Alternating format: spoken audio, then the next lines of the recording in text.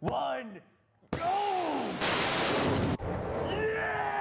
We begin this week with a pair of NASA missions from the Southern Hemisphere, starting with this one from the Australian Arnhem Space Centre. Local media report it was the first commercial rocket launch in Australia's history and NASA's first from a launch pad outside the U.S. The rocket carried equipment to observe the Alpha Centauri star system, which according to Equatorial Launch Australia can only happen from the Southern Hemisphere as it's visible year-round south of the equator.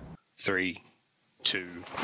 Moving now to New Zealand, where aerospace manufacturer Rocket Lab's Electron rocket carried NASA's Capstone device to map a path for the orbit of a moon-based space station named Gateway. NASA dubs Gateway a staging point for long-term deep space exploration. The mission was in support of NASA's Artemis program, which looks to put people on the moon for the first time in half a century.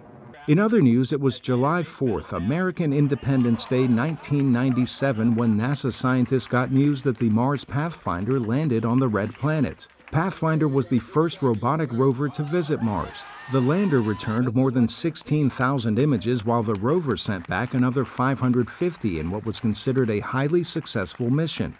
Meanwhile, at Europe's tallest active volcano, researchers test a new generation of rovers they hope to send to the moon. Scientists from the European Space Agency, or ESA, and the German Aerospace Center test the robots in harsh terrain with raging winds simulating the lunar surface while using the same type of technology that makes video game controllers rumble. We use haptic controllers to move our robots, especially move robotic arms. So imagine you have a normal joystick and you control an arm. It follows the movement, but with haptic feedback you indeed would feel what a robot feels. So if you move our haptic device and the robot touches an obstacle, you indeed feel the touch. Something Kruger calls impossible without haptic feedback. Scientists say controlling rovers from NASA's Gateway, the long-term exploration staging point we mentioned earlier, means less of a delay between input and rover, opening the door to new research not possible when controlling a rover from Earth. The team on Mount Etna says it's more likely robots, not humans, are the future of space research. Finally this week, private spaceflight company Virgin Orbit launched U.S. Department of Defense satellites from the Mojave Desert in California.